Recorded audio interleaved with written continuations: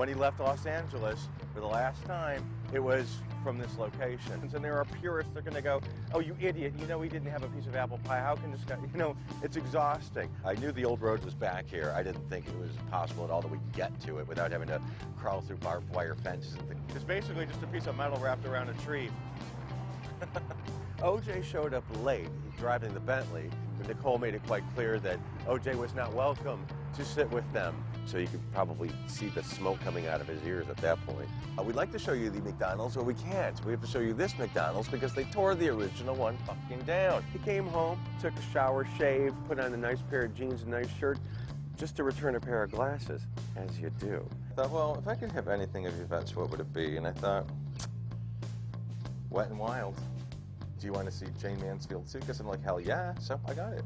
There's pieces of like feathers in here, like I call them drag droppings. Phil came out when he went to the limo driver who was out there saying, I think I just shot her. When it broke, a 140-foot wall of water came crashing down the canyon. Rodish and Walker were traveling towards us in this direction. When they got to this driveway straight ahead from us, up to 200 people have jumped off this bridge.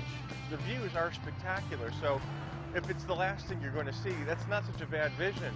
It's pretty tragic, it's pretty interesting, and it's very dearly departed.